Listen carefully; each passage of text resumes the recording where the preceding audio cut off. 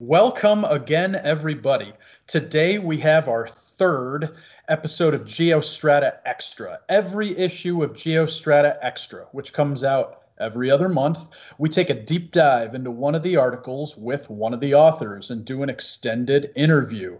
Thanks for joining us today. If you don't know anything about the Geo-Institute, we are a technical society that's part of the American Society of Civil Engineers. We have about 12,000 members. Almost all are geotechnical engineers and geologists. Today is a special day for all of us in the nonprofit community. It is Giving Tuesday. Like all those other nonprofits, we fund a lot of our programs based on the generosity of our members and our donors. We collect money for student participation in our conferences, in our student chapters across the country, and various student activities. If you would like to make a gift, you can do that by going to geoinstitute.org and clicking the big button that says Student Participation. This year, your gift will be matched by GI past President Ed Kavazanjian, who is matching gifts up to $125,000 for our 25th anniversary this year. So be sure to take advantage of that doubling. Click that little button that says subscribe outside of the window that you're watching this in, then click get notifications. We will let you know every time we post something new to the channel, which is a lot. Every Wednesday it's Director's Cut featuring me interviewing GI members. So you're going to want to be around for that. Today, though, GeoStrata Extra. We have editor Chris Woods with us of Densification. He's going to be talking with Menzer Pehlivan of Jacobs, of Dream Big, of the GI Outreach and Engagement Committee, many reasons to be famous, on her article on inclusion and diversity from the November-December GeoStrata issue. Thanks for being with us, Chris and Menzer. And Chris, it's all you. Take it away. Brad, as always, thank you. Good afternoon to everyone watching, or I guess, to the West Coast, good morning still. But first, I just want to, hope everyone had a good and safe Thanksgiving. As Brad said, we're going to continue today with our latest edition of GeoStrata Extra with Dr. Menzer Pehlivan of Jacobs Engineering.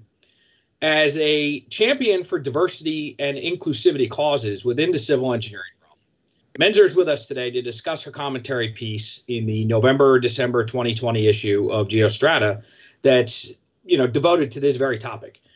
For those that weren't able to catch my interview with Farshid Vahedafard in September, my name's Chris Woods, and I'll be the host for this edition. I've been with the magazine since about 2015, and now I'm the co-host with the very talented Mary Nodine since the beginning of these broadcasts this year. Anyway, so a little more about Menzer. Menzer is an award-winning earthquake engineer with Jacobs based in Seattle, Washington, and she is presently the leader for their Northwest Tunnel and Ground Engineering Group.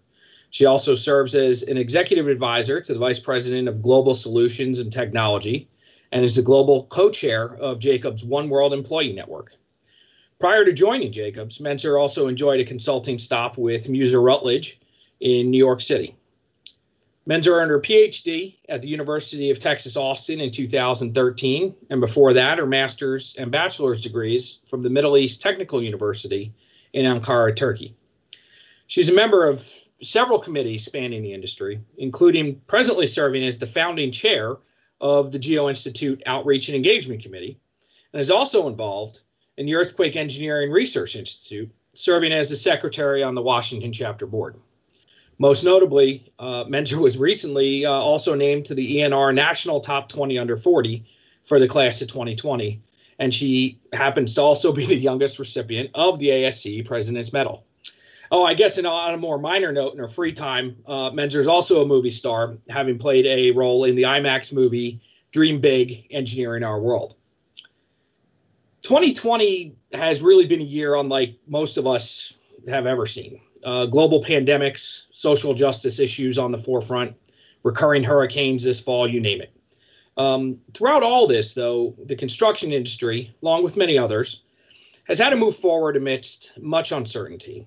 And throughout the uncertainty, one thing is clear, and that these issues and challenges have affected absolutely everybody. To that end, a topic such as diversity and inclusion comes to the forefront, as it too, affects everybody. With that in mind, today we're going to delve into Menzer's thoughts on this topic and on her ongoing efforts in the industry to promote diversity and inclusion, or as she would put it, inclusion and diversity. Just a quick reminder, please, as we move forward, send in your questions to the chat feature. We'll try and get to all of them as time allows today. Menzer, how you doing? How was Thanksgiving? Good. Well, it was different than many of the other Thanksgivings. Stayed safe, but it was quieter. Well, happy Thanksgiving, everyone. And Chris, thank you for that wonderful introduction. I appreciate that. Absolutely. Absolutely. I guess let's just get right into it. First off, given the subject matter we're going to be talking about here and your, seemingly endless involvement in championing inclusion and diversity causes, can you give us a little bit more about your background and perhaps a little bit of insight as to, the experiences that have sort of drawn you toward your involvement in this topic? Yeah, right.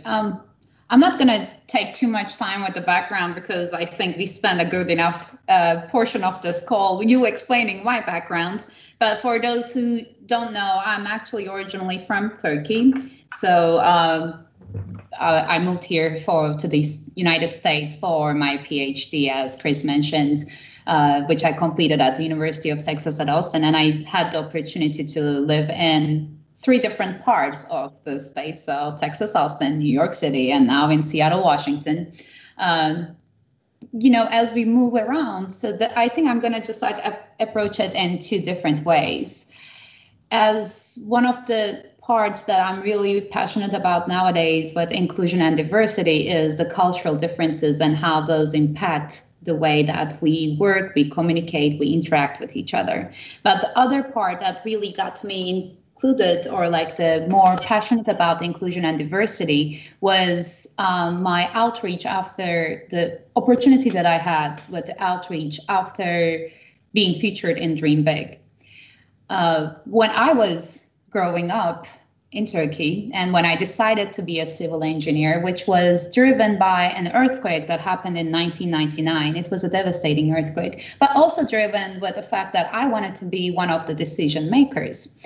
So I was fortunate enough to grow up with a family that believed that I can do whatever I want to do. So that's what I did believe in too. And I thought that was the case for everyone up until when they approached me for Dream Big, and I shared them my story. And one of the editors asked me, it's just like, nobody ever told you that you cannot be an engineer or even so civil engineer? I'm like, why?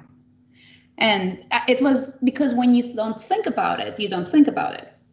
And like, I started thinking at that very point. Then I realized actually there were like so many different instances, but that I obviously did remember. It was in my memory, but I didn't take it to the heart. And that was because of like the support system that I had. What has changed after Dream Big is when I traveled around the States, and probably it is more than 50 or like even 100 showings in different locations where you get to interact with the general audience, not even engineers. And there are so many people who came to me and said, oh, you know what, I would have been an engineer, but I don't think I could do math. Oh, you know what, like I actually started studying engineering, but then I decided I'm not good enough. And most of them were women. And even in the kids, you would see that instance too. So that is really what made me passionate about it, because I know like when you are given the opportunity, what changes that can make. And the other part is, and it's not me, just also the research shows, when 2 different minds with different perspectives look at one problem, and since our basic profession is on problem solving, you can get with better solutions, more optimal, more efficient, more effective. So that is the essence, or where my passion for inclusion and diversity stems from. Right, and how we got to where we are today. So I guess let's focus a little bit on the commentary, which is, kind of what brought us together today, your commentary in GeoStrata. I'm sure there's some viewers maybe haven't had the opportunity to read it yet. Can you, briefly, summarize what it's about? Yeah, so I had the opportunity to write the As I See It piece. So that is basically my vision for the inclusion and diversity in geo profession. You know, when we talk about inclusion and diversity, there are so many layers to it. Some of them that are more obvious and that we talk more so often about are the ones that are visible to eye, that we can easily see. But there are also some additional layers that are very crucial to the future of our business and the future of work. And that's what I wanted to focus on. So, and those two main topics were the cultural inclusion and diversity and generational inclusion and diversity. So the main piece focuses on that, not to say that race, gender, and disabilities and so on and so forth are not as important. They are very important, but the particular piece focuses on the ones that maybe we don't really think about daily. Interesting. There's the vast number of engineering firms around the country are, maybe 50 employees, annual revenues less than 10 million, smaller firms. So, one of the first thoughts I had was, as you try and engage and develop these programs in smaller firms where maybe budgetary concerns are an issue, what can some of the smaller firms, start out to do with some of these I&D practices? Right. I think it all starts with the awareness. It all starts with the awareness of maybe some unconscious biases that we have, because I don't think hiring a diverse employee and making sure that they are included in the decision process will affect any of the revenue or the operating margin of any of the company. Mm-hmm. So it is just like basically starts with that awareness. And the part of my, probably the end of my article, I talk about that. It is not necessarily a significant investment for the inclusion and diversity. It is creating that culture. And the culture is like really the important point to overcome the unconscious biases. And we all have it. I do have unconscious bias. Chris, you probably have unconscious bias.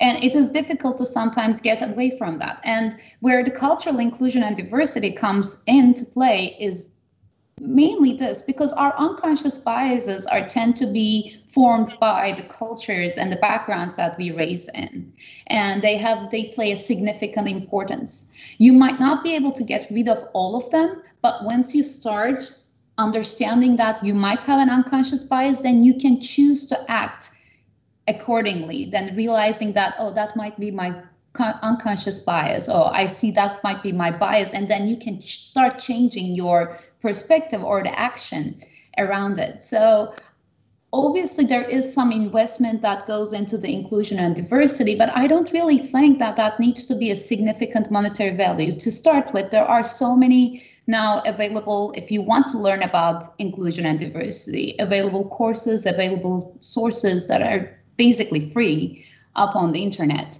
And you can learn more about that. It can be just like basically putting together a lunch and learn to increase the inclusion understanding of the employees that you have.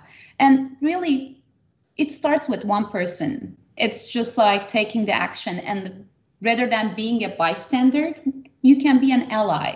And I don't think in any of those that really causes significant changes in your operating margin or overhead costs, Chris. So there are ways of improving that. Sure. No, that makes a lot of sense. So let's stay on this for a second. I mean, you actually pointed that out in your commentary that, maybe not necessarily forced mandatory trainings or things of that nature are that effective.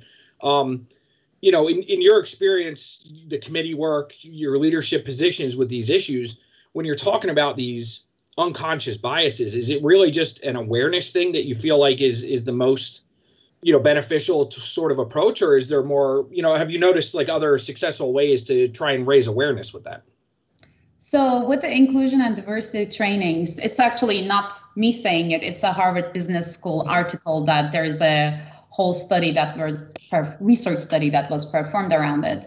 Instead of putting people through the training. So what I've observed is when you put mandatory trainings, people who are really interested will get the thing. For the others, it's just like a mandatory thing that they have to sit through. They have to spend their time Right. on. And you know who I'm talking about in these Yep. cases, right? I'm just like, seriously, do I need to do this now? It's like a corporate thing or like a company The thing. guy that sitting in the back of the room. I will just like go do my work. So it's not necessarily hitting the point that it needs to hit.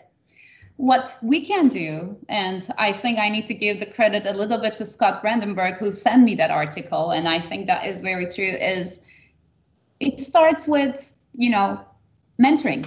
Why don't you try to mentor someone that looks different than you, that you might have unconscious bias towards because of gender, because of race, because of cultural differences, because of generational differences?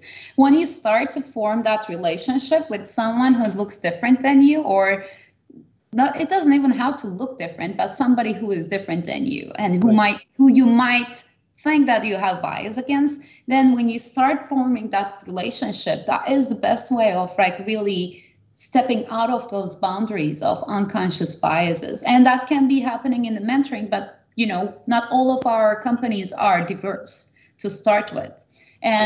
But however, we can start that if you're doing a school outreach, if you're trying hiring, it's just like going to do career fairs or so. In those cases, you can try to engage with those who might look different than you and give them the chance to learn. And this is not just like you mentoring. I think this is also part of important.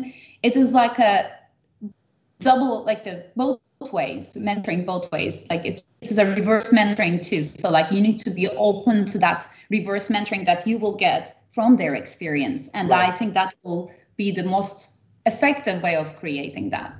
No, that's an excellent point, an excellent thought. Coming back to the commentary, one of the skills that you've kind of identified as a key for, future generational leaders within our industry is going to be understanding and managing of some of these cultural differences, given the ever expanding nature of the global economy. Yeah. So, in your work and experience, what have you seen as effective means for developing this cultural understanding? Is this, sort of along the same lines of what we're talking about with the unconscious bias, or have there been different ways that you've seen of sort of bridging that cultural gap in practice?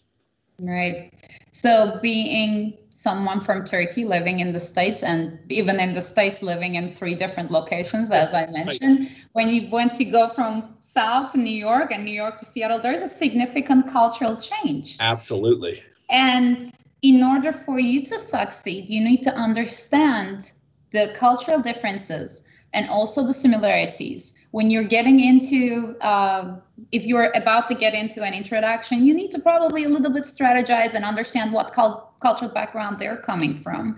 And it's just like in the meeting, you need to be strategic about it. If you're aware of these differences, and then if you want to succeed, then if things go not as expected, then you need to be able to act on it. So this whole framework, like the 4 main things, actually, the cultural knowledge, and then strategy, planning, and I'm missing one of them. So like the 4 of them basically forms what we call cultural intelligence. It is similar to emotional intelligence and like, the IQ and EQ, but it is like kind of a different form. It is about that ability to differentiate what is cultural, what is personal, and like what is like more organizational or general maybe. No, I can appreciate what you're saying there. I mean, I'm, myself, I'm a New York, New Jersey kind of guy, but now as a contractor that kind of operates on the national stage, you're dealing with contractors in New York City. That's one thing. You're dealing with guys in Kentucky or Georgia or Texas. It's a totally different, cultural experience. Exactly. So I can certainly appreciate that. And once you know those differences, then you can prepare for it, right? Mm-hmm. But like if you are so I'm just going to give you an example from my end. I'm from Turkey, and I'm going to blame it to the Turkish culture that I am impatient, especially when communicating. It is very difficult for me to wait until somebody finishes the sentence if I have something to say. Right. In some cultures, this might mean to the others that I'm being very disrespectful. Mm-hmm. That is not my intent. Then when I do that, some people might see it as, I'm basically being disrespectful. In another culture, if I wait until the end of the sentence and do not talk, they might think that I have nothing to say, or I basically am not engaged in the conversation. Right. So, and this spans within just like, especially being United States, this can go like, I'm just like describing one New Yorker and like one like a basically Seattleite right now. Absolutely. And forget about even coming back from Turkey, but it actually hit me when one of the senior engineers asked me to just like we were talking, and the person was kind of obviously frustrated, but I had no clue why they were frustrated, right? And that goes on like, and you keep talking over people, and like, it's just like, that was not the way of like, basically, do not ever do that. It is not the way of confronting people and everything. I'm just like, I'm not trying to disrespect anyone. I'm just telling because if I wait until the end, the whole point is gone. Like, it's just like they were about to change the topic, then I had to say something. But it's like, there are different ways of doing that. But that's only one of it, right? The other part is like how you build trust. In the States, it is like more than likely you build trust when you're working together. Right. Whereas if you go to China, or if you go to India or Turkey, or Italy, people will form like their trust if you're drinking on the dinner table, or like, if you're having a coffee that is outside of the work, that they get to know you. So right. How do you create that client relationships also depends on that. And you don't have to work globally for all of these, especially like nowadays with the United States. People are coming from all over places. If you can understand where your client is coming from, and this is not just for your employees, right? Like for our clients too, you can form better client relationships. Like, so this understanding is essential. And that's why I think the future really depends on the company, like identifying those people who can basically understand these cultural differences and strategize and act on them. Right. Actually, for like the major companies like Coca-Cola and like, Starbucks and everything, some of their global leaders, they have to have have to take a cultural intelligence test, and like they have to go through this like the major training, and that like to just make sure that they are suitable for the markets that they're leading. Right. Now that's good points, man. It's interesting when you put it in that perspective that, maybe when people are focusing on diversity, inclusion, it invariably goes to the boss employee, sort of structure. But, I'm personally, one of my biggest things in this industry is relationships. And so when you touch on it that way, dealing with cultural differences, you could be working for one client, someone's from India, someone's from China, so, all over the place. And you're right. It's not just the employee employer scenario, but also across clients and things like that. So, I mean, it's a pretty well taken point, I think. I think nothing to add on that is like within the company, though, especially like I work for Jacobs, we have 52,000. We were just talking right before we started. I take 4:30 a.m. calls with people from all around the world. I think it's just because if you set on the ground rules of how you're going to communicate and how like that's going to be delivered, because these cultural differences I've only touched on the communication and the trust building, but also there is like a part where like the time understanding, right? Like for some people, being late for 1 minute is like a huge issue. The other one, like it's just like 10 minutes late. Oh, that's not an issue at all. So it is like that forming these base rules of like how that team is going to work helps solve some of these misunderstandings that might arise from that cultural differences. No, that's my 17-year-old. If he's wired that if he's not 15 minutes early, he's 20 minutes late. So like, yeah, I understand. There are plenty of people that operate like that. Coming back to the commentary for a minute, one of the topics that you discussed in there was this concept of the generationally diverse management team. And, so that's to say different experience levels represented within the leadership group. So if we're sticking strictly to geotechnical engineering for the moment, where, really your success and your decision-making process a lot of times is built on the experience, you've collected over a number of years. Mm-hmm. What does this concept look like in practice to you? Yeah, right. That's a great question. So there are different hats you can wear in the leadership, right? There is the technical excellence that comes with experience specifically for the geotechnical engineering. But there are also different aspects for the company or for the employees that decisions are being made. So if the decisions are only being made by a small group of people from like the same generation with potentially same type of thinking, then you are basically excluding the rest of it. Even if your company is like very, diverse by gender, by race, it applies on every single thing. So like when that decision-making table should have voices from different generations. And I think this part is really important. And I'm going to be critiquing a little bit of our industry. Maybe I don't know if you would agree, but compared to some of the other industries, we might have been a little bit on the tail end of catching up with the technology and innovation and like bringing that into geotechnical engineering. And maybe this is the reason why it's just like, oh, because this is the way we've done it and this is how we experience it.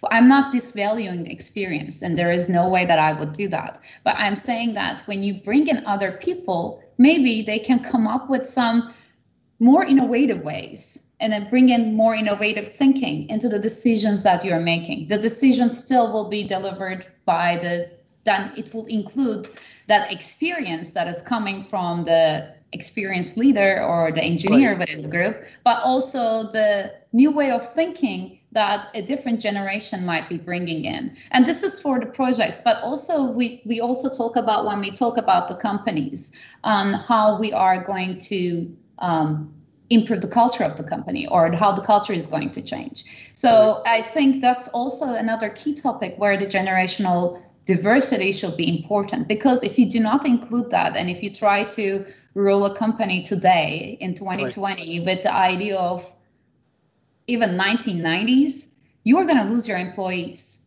And I think the market for our industry is really hot. We are trying to keep our engineers, and we are trying to keep our people, the good people. I don't want to lose them. You don't want to lose them. And if I am providing a more 2020 approach to the work life than they might come and choose me because they want to work that way. So like bringing in that diversity actually helps.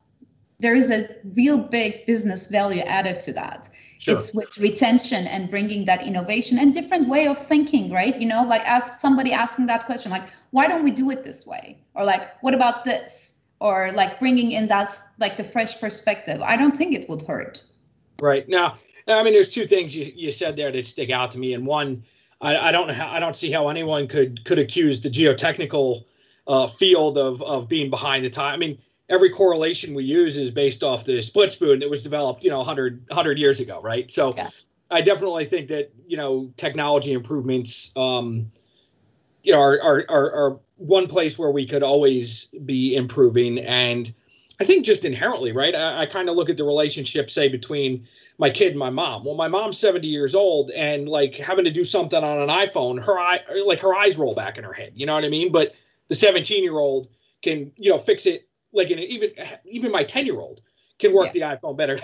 So there's definitely something to be said for that. And then maybe where I was kind of coming with that question in the beginning was, when I'm thinking experience, I was maybe honing in directly on the technical piece of it, right? Yeah. Of having done multiple designs and encountering all the failures and problems that come up with it. But if I'm hearing what you're saying, right, you're really kind of talking not just the technical piece of it, but everything else that goes with leadership and decision making in a firm that helps kind of foster that culture.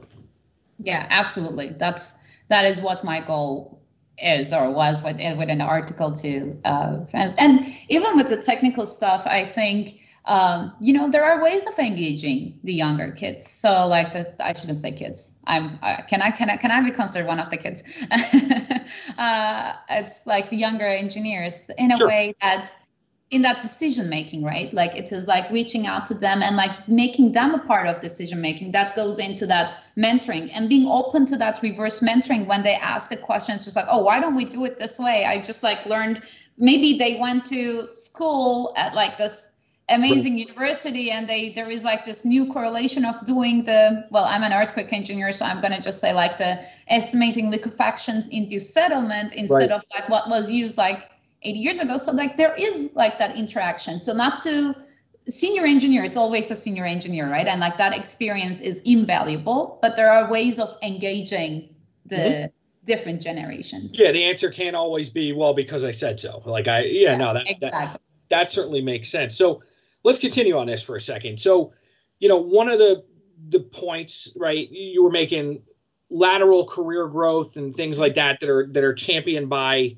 the sort of millennial Gen Z generations that kind of allow for maybe this quicker sort of career advancement.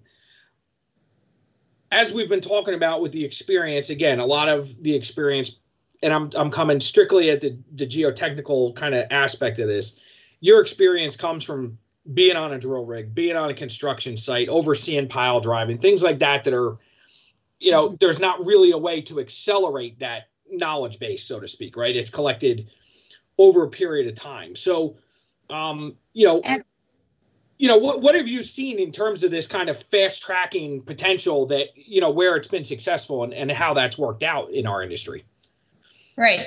So I think that's a great question. The part that you're talking about is the vertical growth, right? Like you start from you add the knowledge and add the knowledge. What I'm talking about is like while you're doing that and like adding the knowledge, maybe there are other hats that you can wear within the company that helps you also work on your leadership skills. Whereas like, it is not that you're just sitting behind the drill rig, which is basically the initial start of like the geotechnical engineer's career. So if anyone was watching didn't know that, that's the start.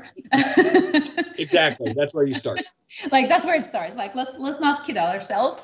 But then while you're doing that, maybe in a year or 3 years into your career, you start wearing different hats within the company or within the organization. So it doesn't have to be your own company as well, but like finding different ways of owning a project. It doesn't have to be a project that is technical, but yet still will help you diversify your knowledge and strengthen your different types of skills that you may need in the future as you become leader within the company or like within the industry.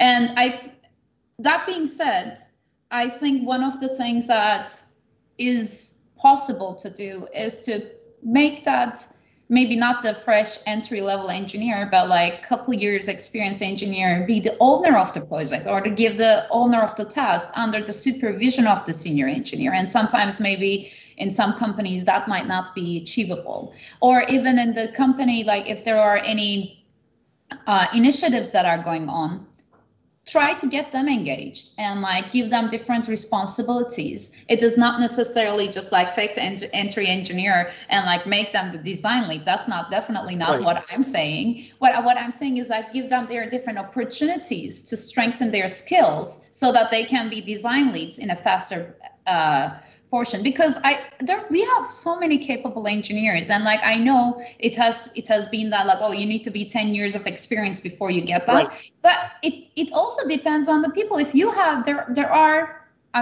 this is like part that I really like, you have rock stars and you have superstars. If you're and they're both equally important for a company and like for your group and team to grow.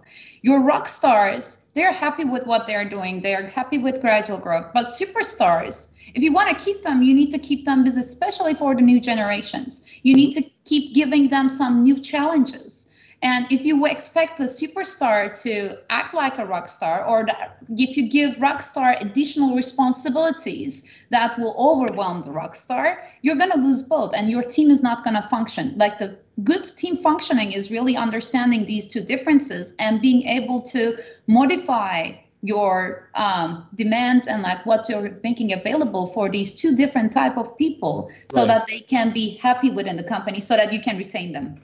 No, I mean, I think back, right? I mean, now again, I'm a contractor. We're, small, 20 people. It's an entirely different dynamic than when I was, my former life in the consulting world. But I think back to the many roles that I had there, internal workshops, being out on college campuses, recruiting.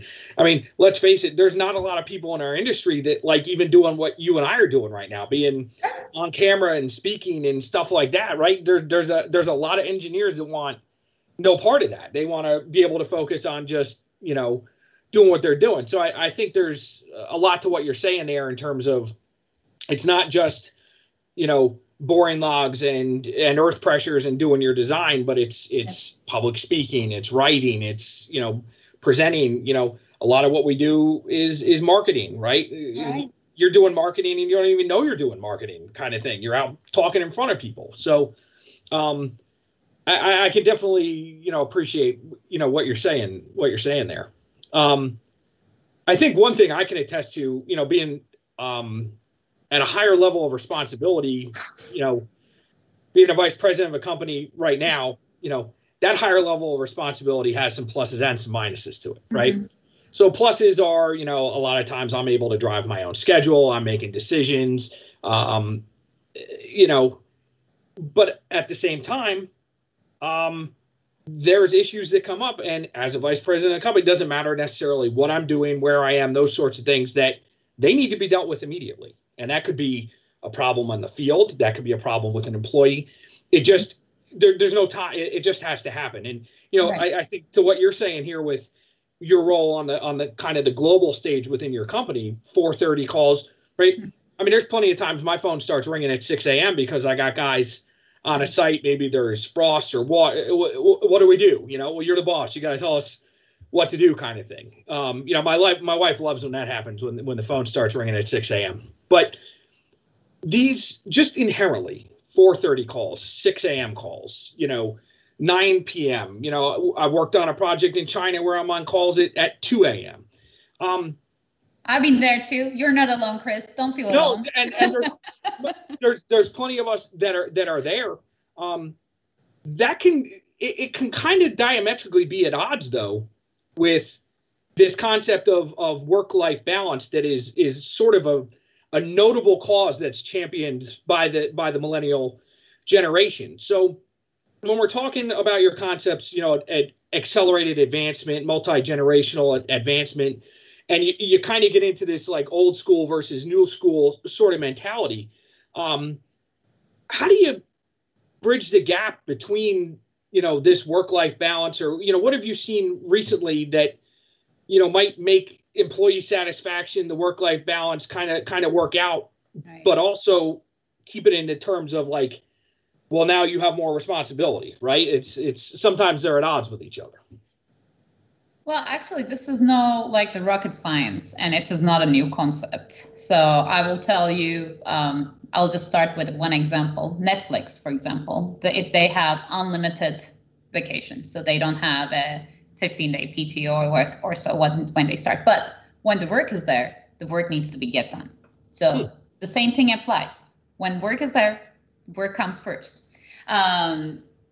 But we also need to separate, going back to that superstars and the rock stars. Mm-hmm. So you and I'm not gonna talk for you, Chris, but like it in some weird way energizes me that I need to do that, or I get to do that, or what right. You're doing. I would put, with your permission, us in the superstar category, because again, rock star or superstar, not better. It is just like that person who like wants to go up one notch more. And then there's the rock stars who are happy doing, let's say, their job very well, amazingly well, that like the company really relies on, and doing that, it's like 8 to 5 more defined schedules. Mm-hmm. And so these two should be separated from each other. So like, but work-life balance is actually a very important topic in order for you to be able to get the best out of your people.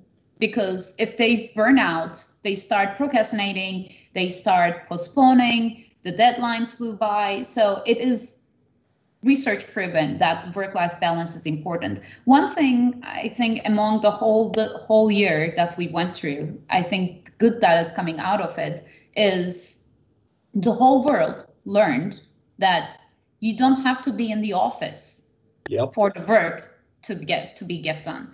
For our case, if you are talking about the site, you need to be, our drilling projects still continue, our construction projects still continue. And for those, you don't have that flexibility and you need to work around that. Right. But like for the flexibility that I'm going to talk about is when we are doing our focus work, where we are doing it from, how we are doing it.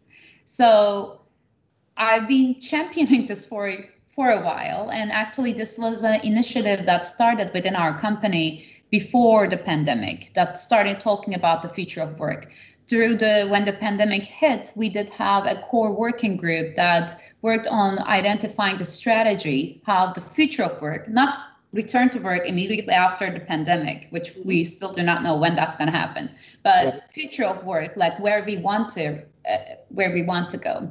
And that is really, I've been fortunate enough to be one of the 8 that worked in that group, and so I can give some insights. The main thing that we focused on was the culture, the tools, and place. So none of them work if the other 2 is not there. So we are actually, as a company, we are going into the future of work as a distributed workspace. So nobody will be having assigned working stations within the company. So you will have your flexibility to do your focus work wherever you want. But of course, there are some collaborative work that you would need to do. For those that you would need to go to the office, where the office will be a more interactive space, and focus work can be done from anywhere. It's just like if you work better in coffee shops, which is the case for me. I thrive in coffee shops. I blame it on my PhD. That's how I finished my thesis. Right. Yeah, I was lucky enough to get off the hamster wheel before they sucked me in for my PhD. That's a whole nother story. But it is like some people need different flexibility. So instead of having to be at the office at 8, if a parent needs to drop their kids between 8 and 8:30 to school, assuming that there is no field work or anything that really necessarily requires them to be there, right? Just a regular work schedule, and that's what I'm referring to. Then they can do that, and then they can arrange their work life around their whole, like the actual life, and still deliver the projects. This is exactly what we have been doing for the past 9 months, working remotely in front of this computer. I miss interaction, and I'm more of an extrovert than an introvert, so I miss talking to people and everything. But it still also gives you the flexibility. You eat healthier. Your mental health is. If this was not the case, if it was not a pandemic, and if you were to be able to socialize, probably would be better. Actually, we did run a huge survey within the company where 25,000 people take all around the world for that future of work initially. And one thing that came out loud and clear was people need flexibility. It helps their mental health, which is very important.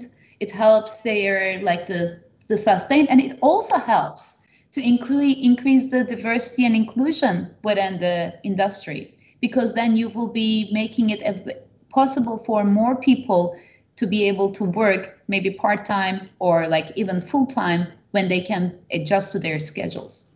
Sure. Yeah, no, it's funny. Everyone's kind of spent more time at home with their families, and you have more time to talk over the last 8-9 months. And one thing we've definitely talked about is that I think coming forward and coming out of this, I'm not real sure that I would want my job to be tied to like leasing office space, right? Because I think there's going to be some changes from this that we're not going to come back from. And I don't mean to suggest that in a bad way, but like what you're talking about, there's going to be permanent changes that come out of this in terms of flexibility, Yes, and it's not only us. I'm seeing it in our clients too. So like in Seattle, some of the organizations here that are our clients, they're changing it into the full remote working, even the entities here, like the counties and the cities. So, you know, it is not only us. And then again, it will come back to retention and how you keep the people, because if one provides the flexibility and the other one says like you need to be in the office 8 to 5, Where, I mean, I can do this work from anywhere. Why can't I? Yeah, why can't I be at home? Yeah, I mean, this is personally, it's helped me. I mean, I generally work from home a lot anyway. So the one thing that's good for me is that it's not necessarily weird to have your dogs barking in the back of a Zoom call anymore, right? That's pretty common. So that helps me out. So let's shift gears. We have a few minutes left here. I wanted to kind of shift away from the commentary and talk about a couple of the other campaigns and things you're involved with within Jacobs. Personally, or with what's going on this month and it being violence against women and international human rights, talk about some of those other things that you're involved in here at Jacobs. Well, as I said, I wear several hats. So like going back to that generational diversity and like lateral growth. So I think I'm a good example of that. One of the hats that I'm wearing is I'm the global co-chair of One World Employee Network, and it is very unique to Jacobs. That is a network that really focuses on cultural inclusion and cultural intelligence. The campaign, however, I was running through the November was on Unite to End Violence Against Women, and this comes with the one point where we can be bystanders, or we can be allies, or we can be the person who actually taking the action. And for this one, there was a global social media campaign going on back in July, where women all around the world were posting their black and white pictures to raise awareness of the violence, especially increasing in some of the countries, Turkey being one. And actually, UN is calling this, let me back up. Just in 2009, prior to pandemic, 243 million women and girls were subjected to domestic or sexual violence across the world. And with pandemic, these numbers has increased. You were saying that we are all in the house, and how supposed to be the safe place for us to be safe from the medical pandemic. For some, it is not. It's the unsafe place. Absolutely. It is not, and that created this shadow pandemic, as the UN puts it. And what we wanted to do is, I think, companies like Jacobs that are global, and what we want, if we want to compete with the bigger companies and want to make the change, we need to use our global platform in a way to create awareness. Mm-hmm. Violence stems from basically imbalance in power and control, which can be treated if we create gender equality. And it just ties back to what we're talking about, inclusion and diversity. So, and then creating that equality, creating that financial freedom for any gender, but mainly women and girls. So the whole campaign was focused around that, Unite to End Violence Against Women. November 25th was the International Day for Eliminating Violence Against Women. And between November 25th and December 10th, and today is December 1st, so we are still in there, UN runs 16 days of activism. December 10th is, by the way, International Day for Human Rights, International Human Rights Day, yeah. So, and then through the 16 days, they are trying to raise awareness about this very issue. What we've seen when we were running this in the whole company, and we did talk about the global pandemic, we did talk about how to deal with trauma and what resources available, how different cultures treat this issue differently, and just say no culture or ethnical background can be an excuse or an explanation for violence, but sometimes you see that can be used, and what can be the change. And we did even have the CEO of Employers Initiative on Domestic Abuse join one of our calls. But what we try to do is, together, if we start talking about this issue, we can start to recognize, then we can respond, and we can refer, and we can just really take this initial step to be a resource for someone. I'm going to be very honest, Chris. When I started this, and I'm one of the lucky 30% that haven't experienced that, because 1 in 3 women had statistically experiences that. And when we had courageous conversations where people were allowed or like encouraged to share their own stories, when you start hearing the stories of your colleagues, the people that you work with, that puts in a different perspective. And sometimes you don't think, if you see the signs, if something is different, it just starts with like, take that 5 minutes within your meetings to ask someone how they really are and listen how they respond to that, like the answer. And if the response is not that good, just follow up. That's just that simple, and it starts with that. So I'm very proud of like how the campaign turned around, and we actually started a global matching campaign. I know this is Giving Tuesday, so Jacobs is matching 100% of the funds that employees donate to that, basically helping campaigns around the globe that supports the violence against women. So no, that's outstanding stuff, and you're right. I mean, it's one thing, you got the TV on kind of in the background while you're cooking dinner, and you hear statistics or you hear a story, but when it becomes your colleague or your coworker or your fan, like these sorts of topics take on a completely different meaning when it's something that touches you. And I think one thing that I want to add for topic and for that gender equality, for us, our business being mainly male dominated, especially leadership, I think it's very important for our male leaders to get into the idea of male allyship and like becoming an ally for women to like really drive that gender equality is like key to really solving so many of these issues. No, that's a good point. We got a few minutes left here. We had one question come in I wanted to get to from one of our viewers. The question is, do you advise the geo professionals who work abroad to know the other's culture or being the same as another's culture? And can anyone succeed by doing only your work aside from that culture? I mean, I interpret this to mean like, can you just go to another place and just put your head down and do your work and be successful, or do you recommend, being able to immerse in that? If you're moving there is no way that you can know every culture. I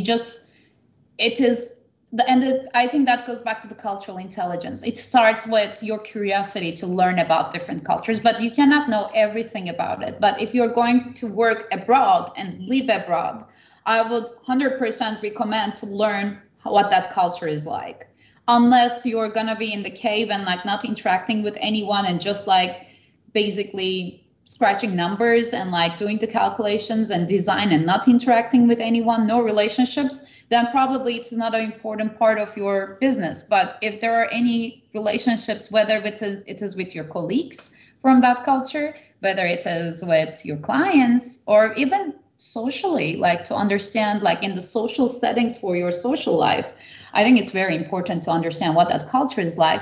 Not to say that you need to change your culture, but you can adjust, or you can adjust your expectations, and you can then differentiate if like what is personal, what is cultural when you're interacting with others. I like to give this example. So for example, it's just like, Chris, if I see a grasshopper, that's an insect for me, but it can be an appetizer in Thailand, and that's just culture. Right. So just before we kick it back over to Brad, one last thing I wanted to touch base here with you on is, you're no stranger to the Geo-Institute YouTube feed. You're involved with the Inclusion and Diversity Live series that you're running, as the host. And I know you've had, Jean-Louis Briard and Amber Spears, and I just watched the interview you did with Suzanne Lacoste the other day. Just take a minute or two real quick and kind of talk about, how this series developed and, where it's going. Right. So thank you for reminding me that. It was nice to be the guest for a change, to say. No, I really enjoyed the Inclusion and Diversity series, live series we have. The idea started with really talking with a diverse group of engineers, within geo professionals, I should say, within our industry, and to get their own experiences and their takes for what that inclusion and diversity is, what needs to be done in the geo profession, what has been done, and like what are the things that they think are missing or it needs to be addressed. It is usually a candid conversation to hear. I really did enjoy talking with Jean-Louis, and like we talked to, he's the incoming president, or he's now the president of ASCE. At the time, he was the incoming. With Amber, we did talk about the racial diversity and inclusion, and like what can we do in the geo profession, because we're definitely not very racially diverse, to attract more of the younger engineers within our profession. With Suzanne, we talked about her experiences, just like she's a geo legend to start with, and like so many women I know looks up to Suzanne, and like hearing her experiences and her take, I think was valuable. So like it is more of like a candid conversation to hear about what other people think about inclusion and diversity and what we can do in the geotechnical profession. Excellent. Well, I think we're just about at our hour, so I want to bring Brad in. But before I do that, I've really enjoyed this. I think this has been a great conversation. Hopefully, some of the engineers in our field that are out there watching this, are able to take away something from all the insight you've shared today. So I thank you again for participating and being part of this. Thanks for hosting, Chris. This was really fun. Absolutely. All right, Brad. Thanks to both of you guys for doing a great job today. I always feel like I should have a plaque or something to give to you guys at the end of one of these episodes. Unfortunately, well, I don't know, Chris, I'm like 25 miles away from you. I could run it over real quick. You could bring on it. Menzer will just be out of luck because she's on the other side of the country. You can run here too, Chris, like Brad. Like, why not?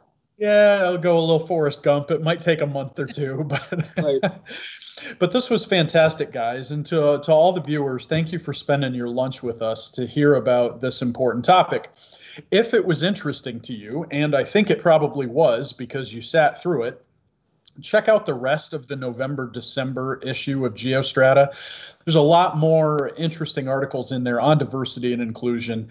And then, of course, come back to check out Menzer's Diversity and Inclusion live series. The next one's going to be on December 15th with Scott Brandenburg of UCLA, who is their Dean of Diversity. That's going to be a great conversation. So mark your calendars for that one. Remember, again, Giving Tuesday. Head over to geoinstitute.org. You can contribute to our student programs. Make sure that the next generation of geotechnical engineers is well supported. Subscribe to our channel. A lot of good stuff up here. Director's Cut comes out tomorrow. Every Wednesday, you'll want to see those. And be on the lookout for the Terzaghi lecture, the 2021 Ed Cording that we recorded in Minneapolis earlier this year. That's going to get posted this month as well. So thanks again for joining us. And thanks again, Chris and Menzer, for being a great host and a great guest. And we will see you soon. All right. Thanks, Brad. Thank you, Brad. Thanks, Chris.